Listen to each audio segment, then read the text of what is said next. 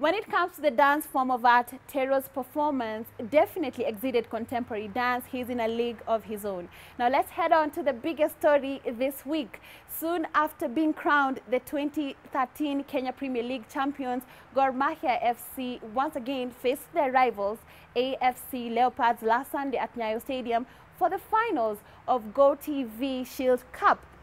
Ingwe won, but as usual, the Kogalo fans always find it hard to accept defeat. Here are some of the sideshows from the match.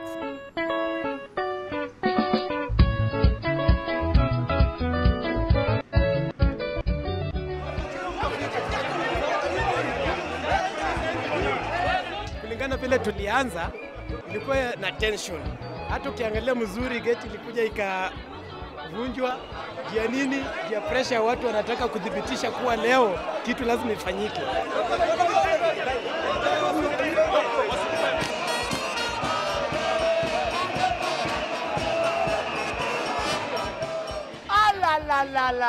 La. Omena inamaanisha Wajaluo. Hii ugali inamaanisha migingo. Tumechukua migingo yote ni yetu yote. Sasa niliamua nipike ugali na omena. Omena nilijua tu ni wengi. Nikaweka moja ili tushare.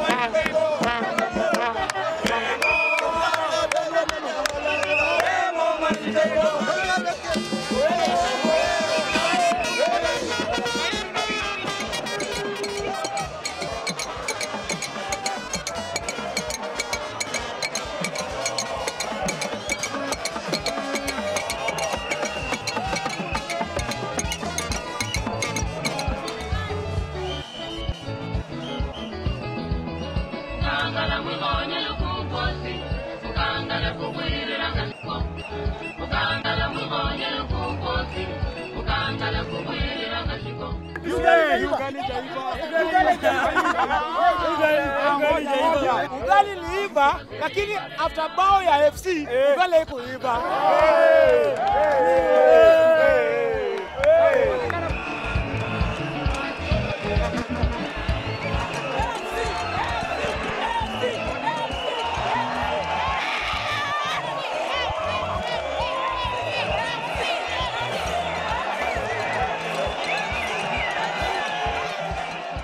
No, after the match iliisha, vile tulikuja hapa tulikuwa tunacheza siku pamoja from town. We were in the friendly atmosphere, and a few people they are friendly. I always go to watch their matches in this my full jersey. Nobody has troubled me. But you know there are some people the way they were celebrating ilikuwa inauma watu wengine kwa roho. Hata mimi Mashemeji imeniuma, lakini afadhali Mashemeji wachukue sio timu zingine hizi za institution, because community clubs ndio iko na fan base na ndio kuna supporters wengi. Na tumedhibitisha kwa siku ya leo kuwa Gor FC ndio Kenya. Gor ni timu ya heshima na tumeheshimu kwa muda mrefu. Lakini vitu kama hii ya kutupa mawe kwa sababu kazi zilikuwa mbili, wamechukua moja. Unaona? Wangekubali wachukue hiyo moja, si tuchukue hii na tusherekee. Hatuna ubaya na wao. Lakini sasa kutuharibia sherehe kama hii, sisi hatukuharibia kule Kasarani. Hata ufungwe bao 3, bao 2 unafaa ufuate sheria. Walishinda Kasarani, hawakuona mtu wa FC yote akitupa mawe. Kwa hivyo hiyo bao moja isifanye waharibu vitu mingi hapa stadium Matinini ama kosa nidhamu ya kurusha mawe kwa stadium. Hiyo ndio kitu nitawaambia. Kuna mambo matatu. Kuna draw, kushindwa na kushinda. So you have to accept kama team. Nimefurahia vile FC wameshinda, ni vizuri. Kila mtu ni player na kila mtu ni shabiki.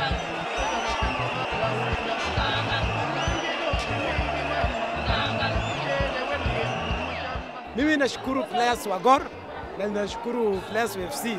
Hadi na mafansi wao, hadi wale ambao wamerusha mawe si ati walikuwa kitarajia, ni juu pressure ni masukuma. Sasa wale walipigwa kiwanja wale ni hooligan. Sisi kama